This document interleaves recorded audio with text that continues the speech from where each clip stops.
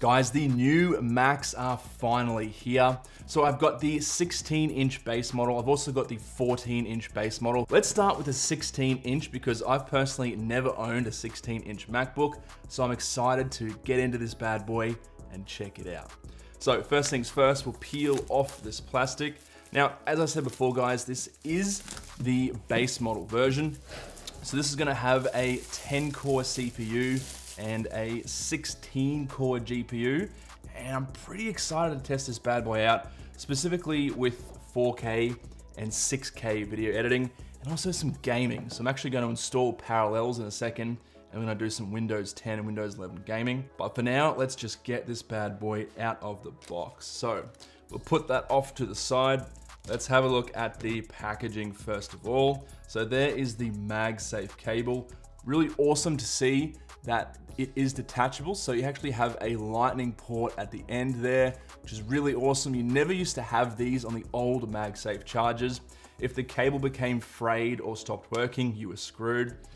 Got some documentation here, as well as the black Apple logo stickers, but we'll put those to the side. Who needs stickers? Here is the charger. I believe this is the 140 watt charger. Still quite a small package. Yeah, I actually thought it would be bigger, but that's really not too bad at all. Now, obviously the head is detachable like always, which is really good to see. Cool, so I'll put that to the side. And that's it for the package. So we'll get that out of the way too. Okay, so time for the most important part of any Apple unboxing, and that's the sniff test. Smells like a hole in my wallet. Anyway, let's get out and into this package. So guys, one thing I wanted to say is I really like how they're doing the logo now. So if you remember the previous generation of MacBooks, it had the MacBook Pro on the actual face, on the front of the bezel. Right now, this is actually embossed into the base of the case. This is where the serial number traditionally used to be.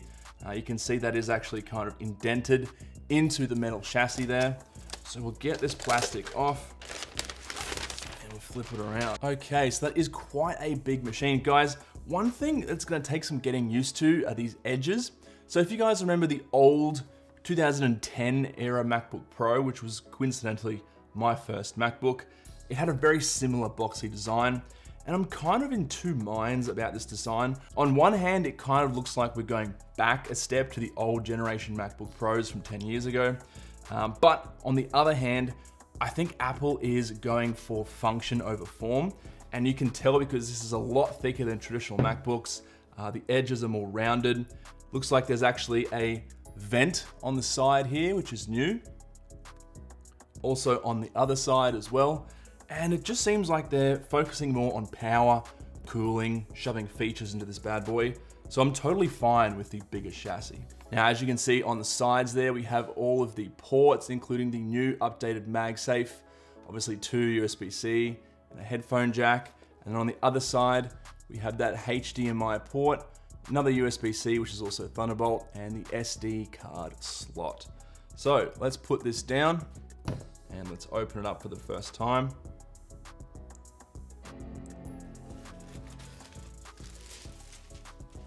Okay, so I have to say it's a really minimal design. I am really liking the keyboard. It's a really nice change from previous generations where there was actually silver in the middle. Now it's all completely black. The power button and Touch ID button looks really, really cool as well. And the trackpad is absolutely massive. Anyway, guys, that's enough from me. Let's get this guy into the benchmark tests and see how it performs.